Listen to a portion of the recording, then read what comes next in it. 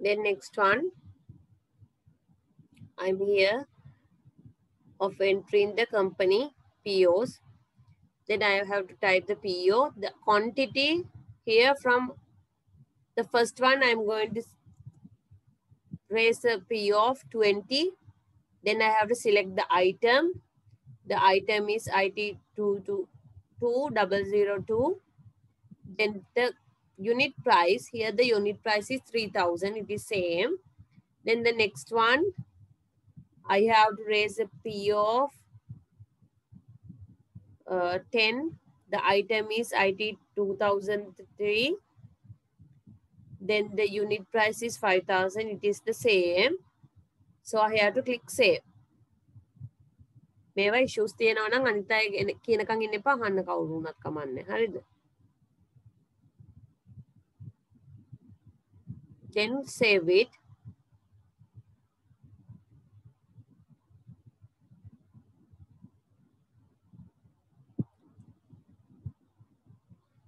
චමොන් මේ කවුද චමොන්? ජසන්දුනිකා චාමලී කියන්නේ? එයාලා rename කරන්න කියන්න තමන්ව. Right, next one, you have to enter the other PO as well. Then next one is recurrent expenses, right? Recurrent expenses. Some transactions tikai TNA. If you are lucky, we can finish it today itself. Write down the recurrent expenses. මේටික් කරලේ වන්න රන්දිම මට මං අනිතික පටන් ගන්නවා. Recurrent expenses වලට එනවා purchases. Write down.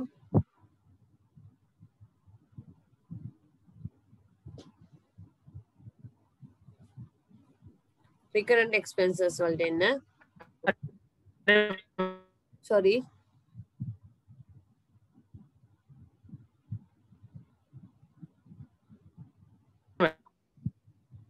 Clear නෑ දරුවෝ.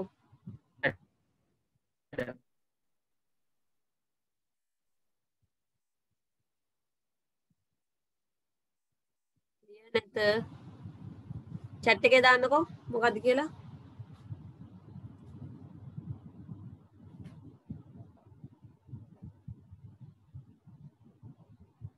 Right, now write down recurrent expenses. Right, recurrent expenses. නැත්නම් මෙතන heading එකක් දාන්න පුළුවන්. Just cut down the recurrent expenses. Write down general ledger transactions. Write down general ledger transactions.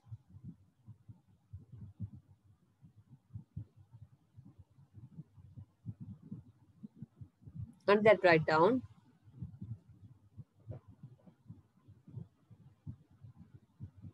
General ledger transactions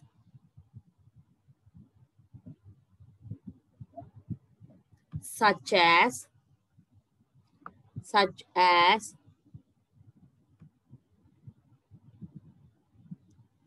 recurring expenses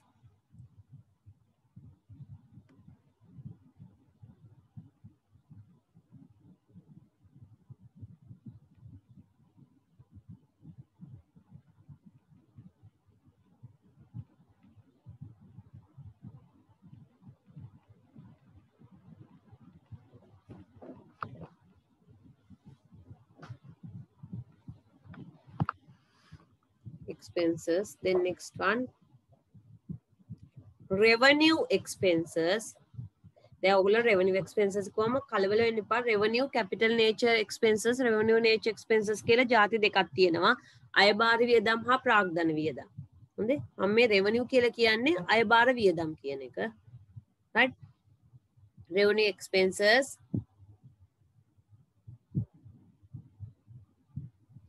Then income received,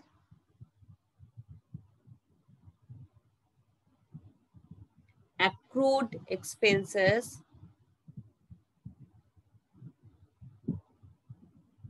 prepaid expenses,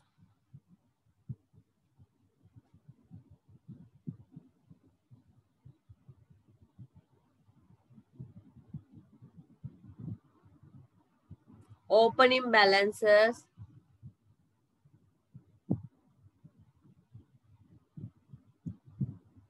asset depreciation, etc. Are recorded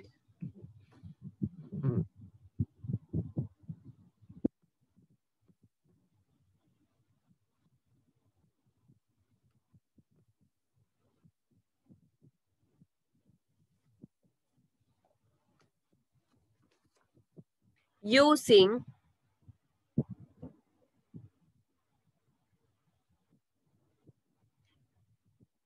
journal vouchers to the system.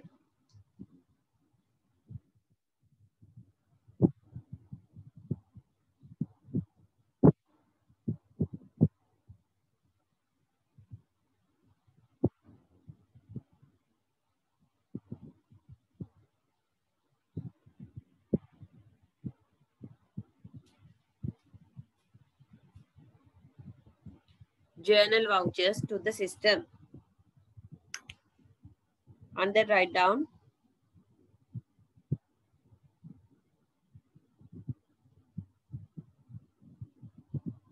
first one, recurring expenses. Recurring expenses.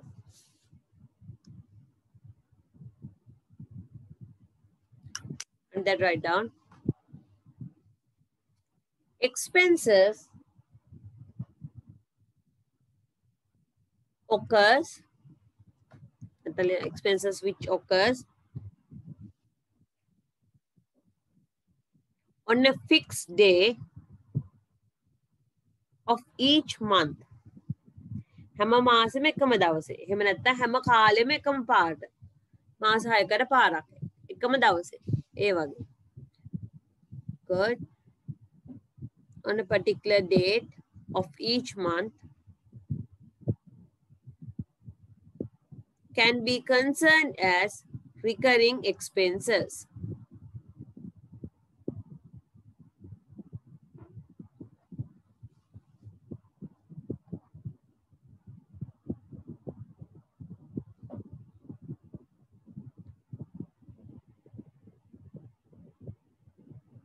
These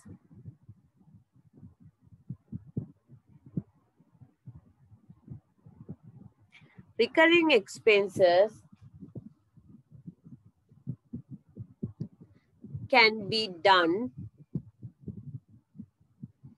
easily by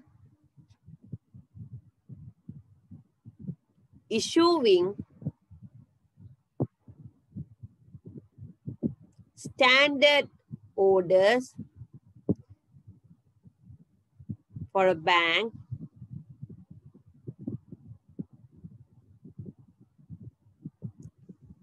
as well as creating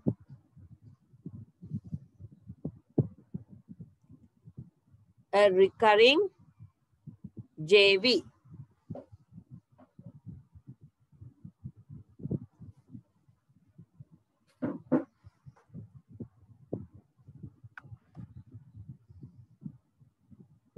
එතකොට අපි බැංකුවකට standing order එකක් ස්ථාවර නියෝගයක් දුන්නම අපිට රක්ෂණයක් ගෙවන්න. එහෙම නැත්නම් අපි හිතමු අපිට හැම මාසෙම ෆික්ස් රෙන්ටල් එකක් තියෙනවා ටෙලිෆෝන් එකකට වගේ. ඒ වගේ එකක් පේ කරන්න. එහෙම නැත්නම් දැන් අපි රක්ෂණය ගත්ත මෝටර් වෙහිකල්ස් වලට ගන්න පුළුවන් ලයිෆ් ඉන්ෂුරන්ස් වෙන්න පුළුවන් ඒ වගේ දෙයක්. එහෙම නැත්නම් මෙම්බර්ෂිප් එකක් ගෙවන්න තියෙනවා හැම අවුරුද්දෙම මෙන්න මේ පර්ටිකියුලර් දවසට. එතකොට ඒ වගේ එකකට අපිට ගන්න පුළුවන් මේ රිකරින් එක්ස්පෙන්සස් වලට යන JV එක. දැන් අපි බලමු කොහොමද කරන්න කියලා. Write down the steps. Go to company. මෙන්න මෙතන යට තියෙනවා company කියලා එක. Navigation bar. Go to company navigation bar.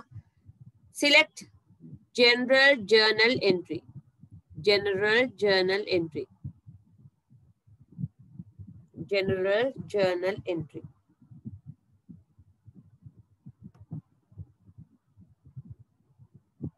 General journal entry.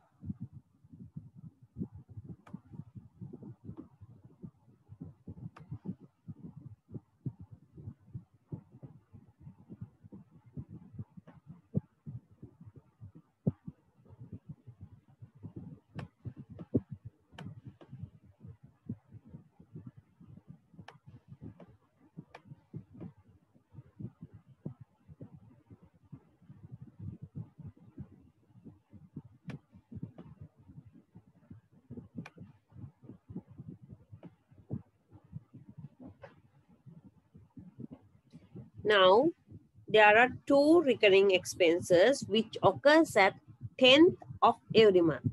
හැම මාසෙම 10 වෙනිදා එන්නේ.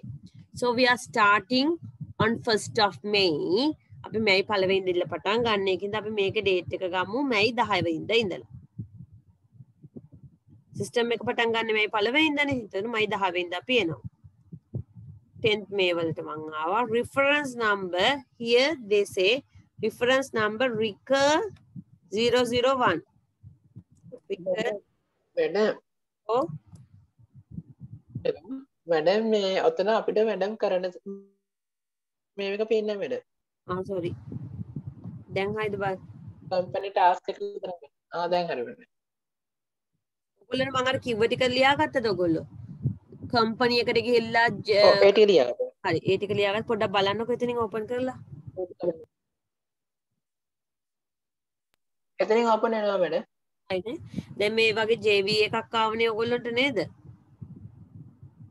ඔව්. දැන් මේ JV එකේ තමයි මම කරගෙන යන ට්‍රාන්සැක්ෂන් එක හොඳේ. JV එකේ බලන්න. එතකොට මම සිලෙක්ට් කරනවා date එක චමෝ 10th May. ඇයි මේ first වල තමයි Peachtree introduce කරන්නේ. එහෙනම් මම මේ 10th වල ඉඳලා එනවා.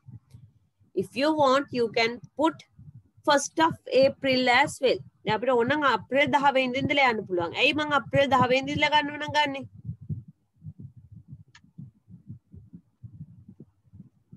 ඇයි චමෝද මගේ තියෙන්නේ අවුරුද්ද එන්නේ 10 වෙනිදා ඉන්නේ. එතකොට ඔන්න ප්‍රශ්නයක් මම මේ හදන්නේ. मैडम මෙතන කියනවානේ මේ PH3 introduce කරන්නේ මේ පළවෙනි නෑ ඒ කතාවත් නෙමෙයි මෙතන තියෙන්නේ.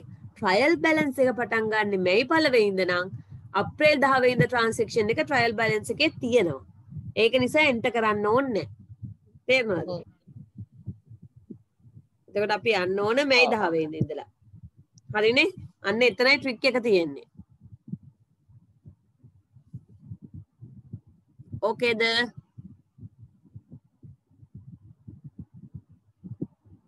Peachtree introduce කරන දවස වැදගත් නෑ චමෝත්.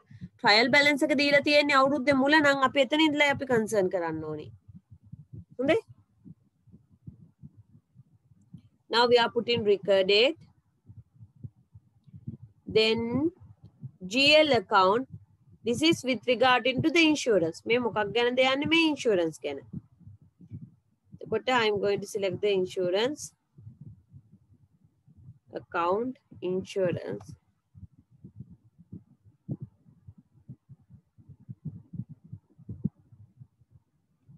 Insurance expenses. දැන් වියදමක්නේ. එතකොට වියදමක් නම් මොකද්ද මම ඩබල් එන්ට්‍රි කියන්නකෝ. මම ඔක්කොම කරන්න ඕනේ නැහැ. දැන් ලොකු ළමයිනේ. පෝත්තිය. ඔඩිට් ෆර්ම් ගිහිල්ලා ඇවිල්ලා හොඳටම ෆුල් ඔඩිටර්ස්ලා. අපි ආමු. ඉෂාරා මට කියන්න ඩබල් එන්ට්‍රි එක recurring expenses වල.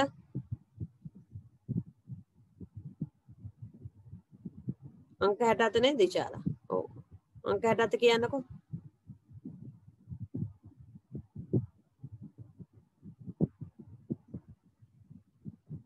හට හතේ දෙකක් තියෙනවා. කවුද බෙන් දෙන්න?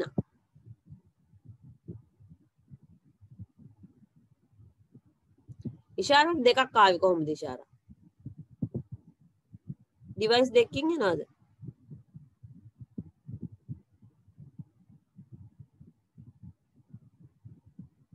කියන්න ඩබල් එන්ට්‍රි එක මට කියන්න. අංක 67.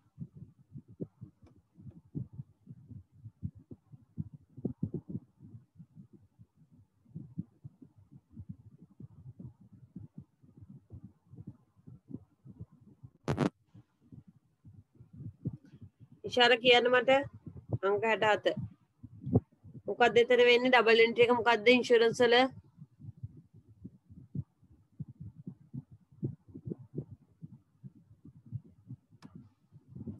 ළමයි ඔහොම කරොත් ඊළඟ දවසේ ඉඳලා මම වීඩියෝ ඔන් කරලා පටන් ගන්න.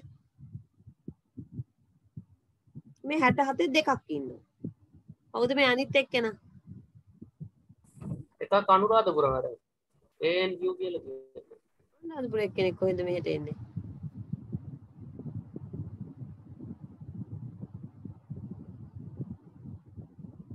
අනුරාධපුර එක්කෙනෙක් කොහොමද එන්නේ? මට කිව්වේ නෑනේ එක්කෙනෙක් ගැන. ඊට අනුරාධපුර එක්කෙනෙකුට මේ එන්න ඕනේ කරනවා. නිර්මිනිමිස්.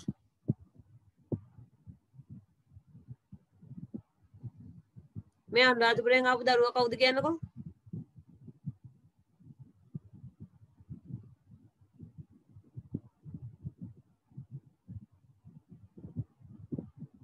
ඒ මන් දන්නේ.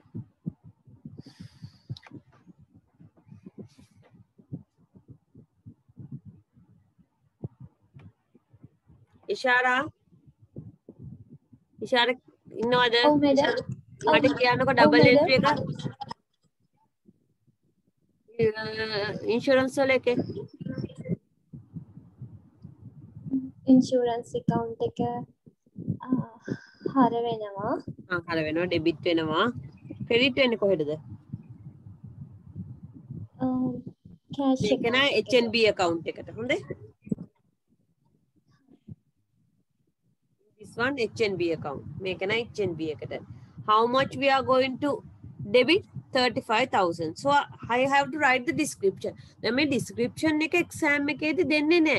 You have to type it. But you have to carefully type it. Because when we are reviewing the paper, we are going for the transaction history.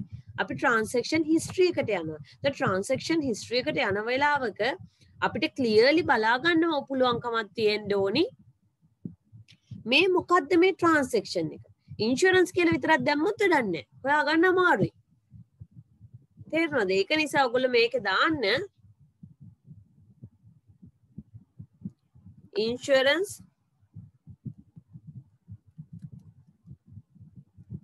recurrent. නැත්නම් recurrent insurance කියලා දැම්මනම් හරි. බලන්න recurrent insurance.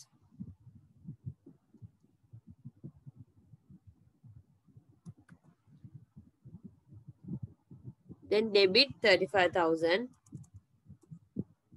Then when you put the tab, you can get the same thing. But here you have to select the HNB account. මෙන්න මෙතන HNB bank account එක select කරන්න ඕනි. Recurrent insurance HNB කියලා මම දානවා. Because it's easy to trace. මට trace කරගන්න ලේසි එතකොට. ඒක නිසා. Then next one, the amount is 35,000. That's all. Job එකක් වෙන මුකුත් නැහැ. Now here how to recur. Next step එක ලියා ගන්න. Enter the transaction details to the enter the transactions detail to the enter the transaction detail to the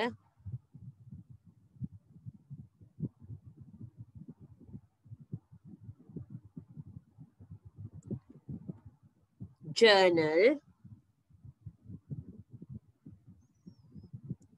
Then මෙන්න මේක රතු පෑනෙන් ලියා ගන්න. Then click recur button. Click recur button. Ishara මේ ඔයාගේ index number එක සම්පූර්ණයෙන් දාගන්න දරුවෝ. මොකද attendance වලට ඕන වෙනවා. මේ පාර බලනවා හොඳේ මේ semester එකේ attendance 80%. මැඩම් හැම වෙලේම log out වෙනවනේ.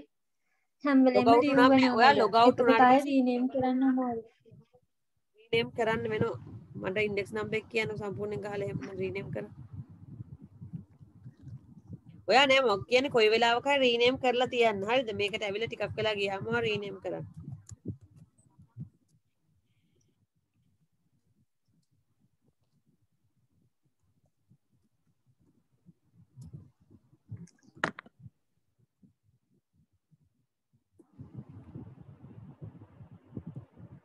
Then next one, click on recur button. මෙන්න මෙතන recur කියලා එකක් පේනවද කතිරේ ළඟ? delete key එකට එහා පැත්තේ. recur. Click on recur. When you click on recur, right? රතු පෑනේ ලියා ගන්න එක. click on recur. When you click on recur, when you click on recur, you can see these table, right? This window. In the window, we have to select. Is it on monthly? Yes. It says 10th of every month. මේක තියෙනවනේ monthly එක. එතකොට අපි monthly කියන එක select කරනවා. Then first transaction date. What is the first transaction date? I have selected 10th of May. Why I have selected 10th? Because we have the trial balance up to 31st April. අප්‍රේල් 31 වෙනිදාට ඒ කියන්නේ මේ පළවෙනිද වෙනකන් trial balance එක තියෙන නිසා මම අප්‍රේල් මාසේ 10 වෙනිදා ගන්නෙ නැහැ. පටන් ගන්නෙ 10 වෙනිදා මැයි වල. එතකොට end වෙන්නේ කවද්ද? No end date. Why I am putting no end date? I don't know. We are creating this company for the foreseeable future. කණ්ඩ පැවතුම් සංකල්ප හැටියට අපි හිතනවා මේ කම්පැනි එක සදාකල් තියෙයි කියලා. We don't know. That's why we are putting no end date.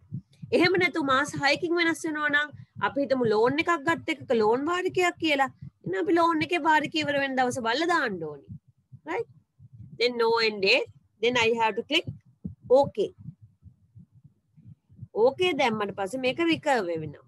දැන් බලන්න මම journal entry එකට ගියාට පස්සේ මේක තමයි මගේ journal entry එක. එතකොට recurve වෙලා තියෙන්නේ. හැම අවුරුද්දෙම මේ මාසෙට එනවා. I can go to the reports. Then I can go to the general journal. In the general journal, you can see the transaction. පේනවද? හැම මාසෙම එනවා. දැන් ජූනි මාසේ නම් මගේ transaction එක ජූනි මාසෙත් එනවා.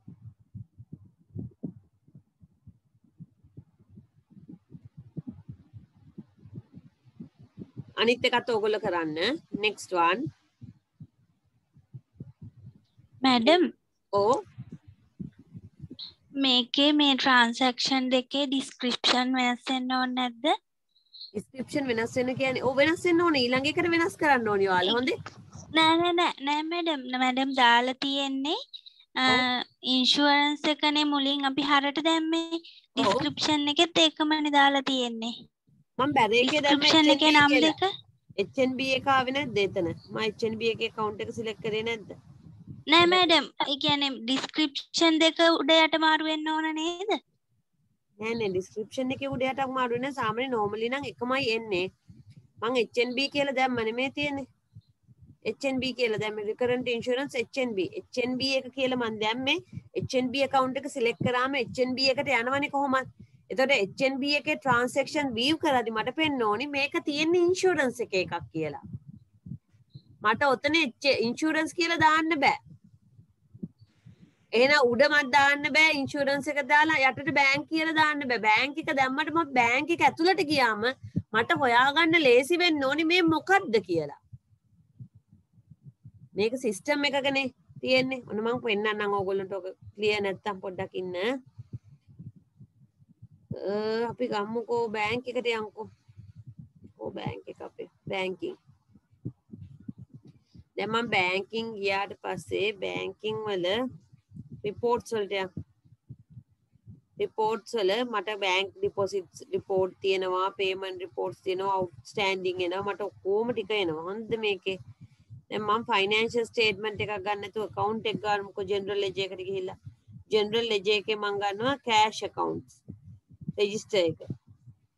cash account register එකේ අප්‍රේල් නේ දීලා තියෙන්නේ මේ bank BOC ඕනේ මට. cash account register එක අපි select කරමු. date එක option එකත් එක්ක. PDF Excel column එක ලේසි එකක් ගමු. එතන general ledger transaction daily reports බලන්න detail report එක මේ තියෙන 2021 detail report එක. දැන් මම මෙතන ගිහිල්ලා options වල ගිහලා date එක select කරනවා වෙනම. දැන් මම ගන්නෑ today ගන්නෑ මම ගන්නවා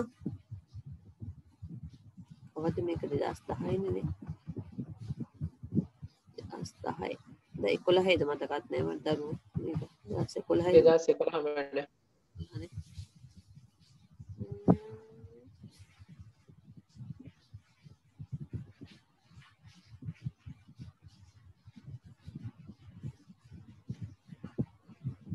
මේක ඩබල් නෑ කරන්න වෙන ගොඩක් වෙලා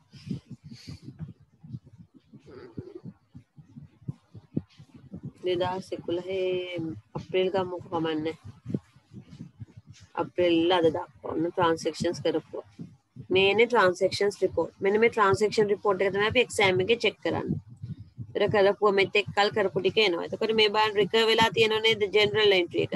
දැන් මේක double click කරාම මට general entry එක බලා ගන්න පුළුවන්. එතකොට දැන් මගේ මේ තියෙන්නේ HNB එකේ එක. හරිද? HNB 10200 එක. මට මේක ආපහු view කරන්න පුළුවන්. ඔය ඔතනින් අර recur වෙන බවයි මට පෙන්වන්න ඕනේ හැම මාසෙම ඒ ගාන එනවා. හොඳේ. ඒ ගාන එනවා account financial statements යන්කො financial statement වල balance sheet cash flow company reports වලින් transaction report වලට ගියොත් ආයේ transaction report නේ bank detail එකට bank එකටම ගෙලින්ම ගියා නම් හරි වගේ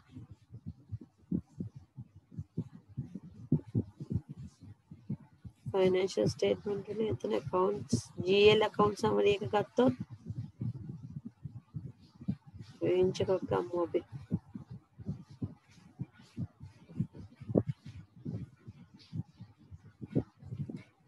මෙතන bank HNB බලුවම් පේනවාද bank HNB එකේ තියෙන details ටික විතරක් නේ පේන්නේ. ඒකට insurance ගෙවපු ගාන විතරයි තියෙන්නේ. මේක සම්පූර්ණයෙන් view කරන්න පුළුවන් transactions. බලන්න ඔයගොල්ලන් transaction sheet එකක් පෙන්නන්න. HNB එකට යන්න වෙයි වගේ පොඩ්ඩක් ඉන්න.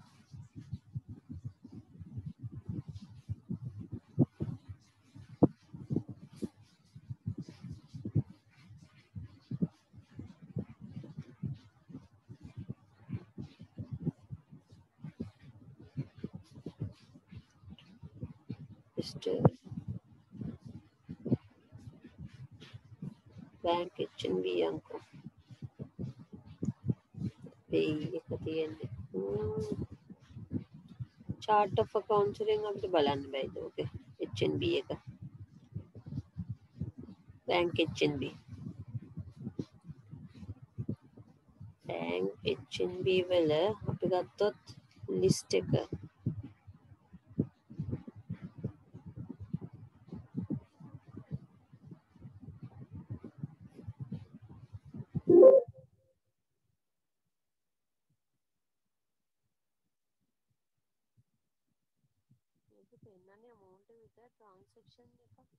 මේ චමුවත් අපි beginning balances මේවයි දැම්මේ නැද්ද? නෑ මැඩම්. මං කියලා දුන්නේ. අපි අර beginning balance නෑ මැඩම්. customer maintenance විතරයි හැදුවේ. එහෙනම් මම beginning balances හදන්න ඕනේ. ඉතින් ටික යන්නේ නැහැ. transactions ටික. පොඩ්ඩක් ඉන්න හොඳේ. beginning balances හදන්න හැටි කියලා දෙන්න. දැන් මට ඒක මතක් වෙච්ච වෙලාව කියලා දෙන්න.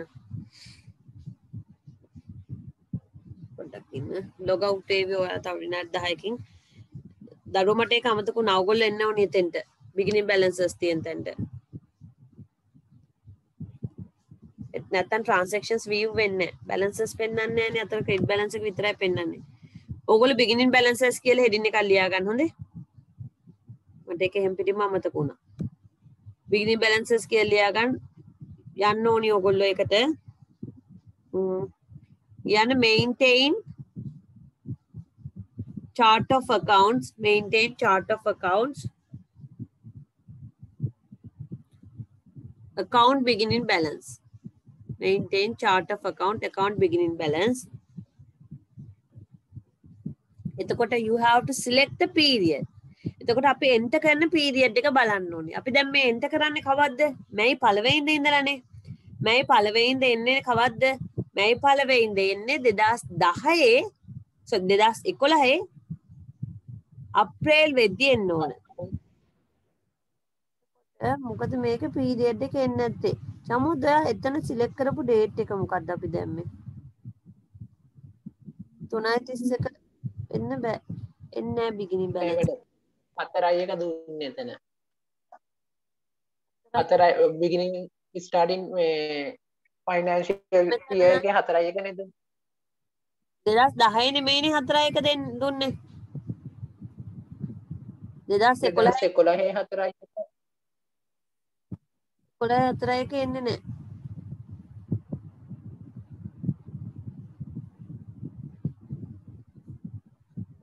from 3rd to 31st එන්නේ.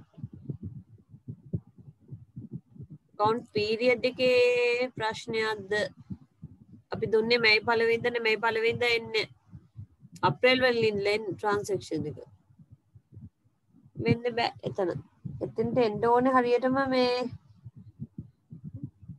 මුල ඉඳලම එනකොට එන්න ඕනි එතන එන්නේ අප්‍රේල් 30 වෙනිදා ඉඳලා අප්‍රේල් 30 amount එකක් දාන්න දෙන්නේ එම් වෙන්න බෑ අපි දාමුකෝ දැන්ට මේක පොඩ්ඩකින් බලමු මොකද වෙලා තියෙන්නේ කියලා 3:30 ඕකේ කරලා බලමු මයි 31 එන්න බෑ මෙතන මාර්ච් 31 නෙමෙයි මෙතන මොකක් හරි account එකේ කේස් එකක් වෙලා තියෙනවා beginning balance එක දානකොට හරියට අතෙන්ට එන්න ඕනේ chart of account එක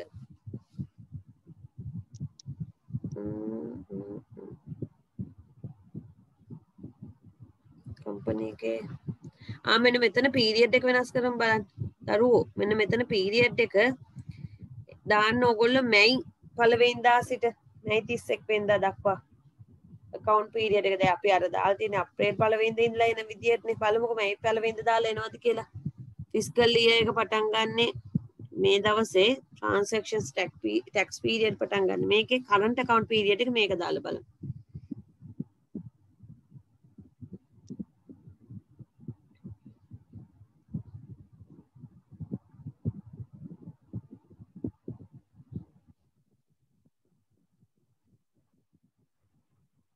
බලමු අපි රිෆ්‍රෙෂ් කරලා සිස්ටම් ඩේට් එකත් එක්ක මේක මේන්ටේන් chart of accounts වල ගිහලා බලන්න chart of accounts වල beginning balance එක එන්න ඕනි හයි නම් 31 වෙනිදාත් දාන්න දෙන්න ඕනි දෙන්න නැත්නම් සිස්ටම් එකේ මොකක් හරි අවුලක් වෙලා තියෙනවා එතන යන්නේ නැහැ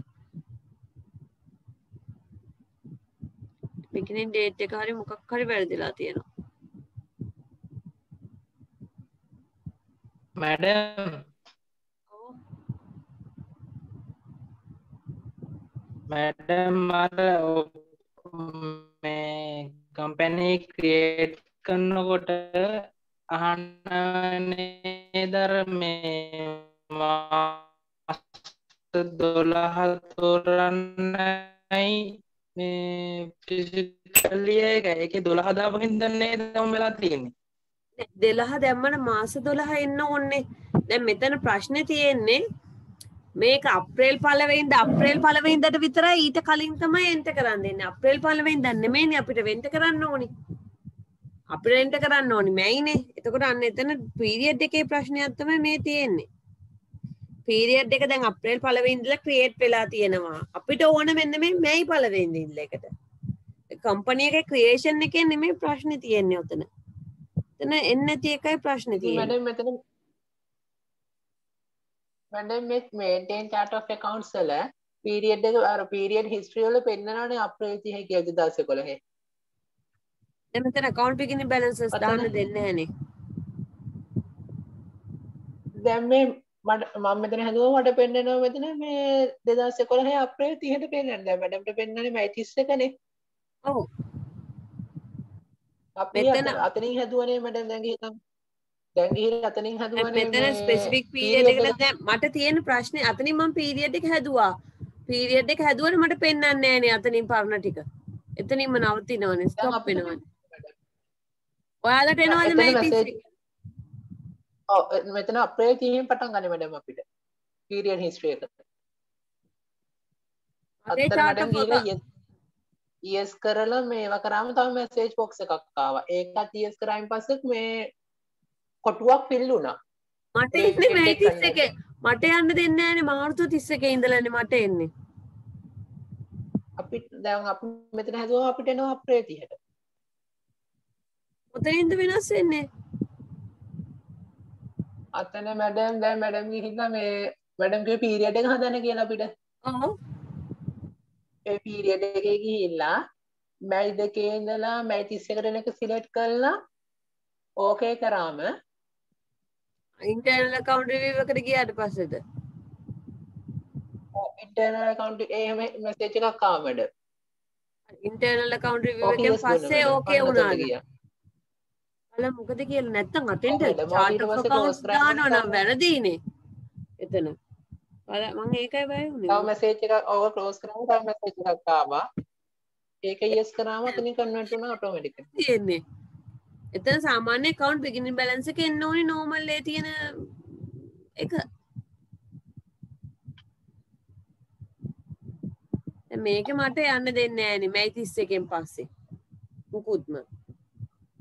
එහෙම වෙන විදියක් නෑනේ චමොන්. දැන් මම ඔයා දීපු එකත් එක තමයි process කරගෙන යන්නේ. මැඩම් මම ඔය මැඩම් එව් බෑකප් එකේම මේ රීස්ටෝර් කරනකොට තමයි මම කියන්නේ මට එන්නේ නැති වෙන්න ඔයාට එන්න විදියක් නෑ කියලා මම මේ කියන්නේ එහෙම. මෙතන අතන සිස්ටම් ඩේට් එක එක 5:23 කියලා පෙන්නනවා අපිට. අතන පීරියඩ් එක පෙන්වන්නේ පීරියඩ් 1 නෙවෙයි මැඩම් පීරියඩ් 2 කියලා පෙන්වන්නේ උතන. දැන් අපි අතනින් වෙනස් කරගෙන ඉඳලා. පීරියඩ් 2 කියලා පටන් ගන්න. පීරියඩ් 2 දැම්මත් එතනින් චේන්ජ් account පීරියඩ් 2 වලට දාලා ගත්තත් එන්නේ නෑනේ. මෙතන බලමු. chart of accounts වල එන්න කරන්න දෙන්නේ නැහැ මට. අර ගාන. ඔව් කොතන ඕකේ කරාම තමයි අපිට ආවේ. ඔයගොල්ලන්ට ඕකේ කරා මටත් ඒකම ඕකේ වෙන්න බෑ. වෙනසක් නෑනේ. එකම සිස්ටම් එකේ එකමනේ යන්නේ. ලිස්ට් එක ගමු. ලිස්ට් එකේ beginning balances මම එන්ටර් කරන්න ගත්තොත් මෙතන තියෙන්නේ HNB වලට ආපු 35000 තියෙන්නේ. ඒ 35000 බැලුවම පේනවා මෙන්න මෙතන normal HNB bank account එකේ balance එක කියලා පෙන්නන්නේ අර 35000 recurring එක. එනේ දැන් මට මේක account beginning balance එක type කරන්නාම මෙතන එන්න දෙන්නේ නැහැ. යට යන්නේ මාර්තු 31 විතරයි. අතන දැන් මැඩම්ගේ උතන මේ සිස්ටම් එකේ වෙනස් වෙලා තියෙනවානේ අතන මේ පීරියඩ් 2 කියන එක. දැන් පොඩ්ඩක් ගිහින් බලුවා නම් හරි වෙනස් වෙලාද කියලා අතන. මේන්ටේන් වල. මේන්ටේන් වල වෙනස් වෙලා නැහැ චම්බොත්. මම දැන් ඕක කී පාරක් බැලුවද මොකද්ද වෙලා තියෙන්නේ කියලා මට හිතා ගන්නත් බෑ. chart of accounts වල මට යන්න දෙන්නේ නැහනේ. මොකුත් මේ යන්න දෙන්නේ නැහැ මට එතනින්. beginning balances enter කරන්න. list එකේ view කරන් බලන්න list එක. list එකේ options වලට යම් බලන්න. settings. refresh.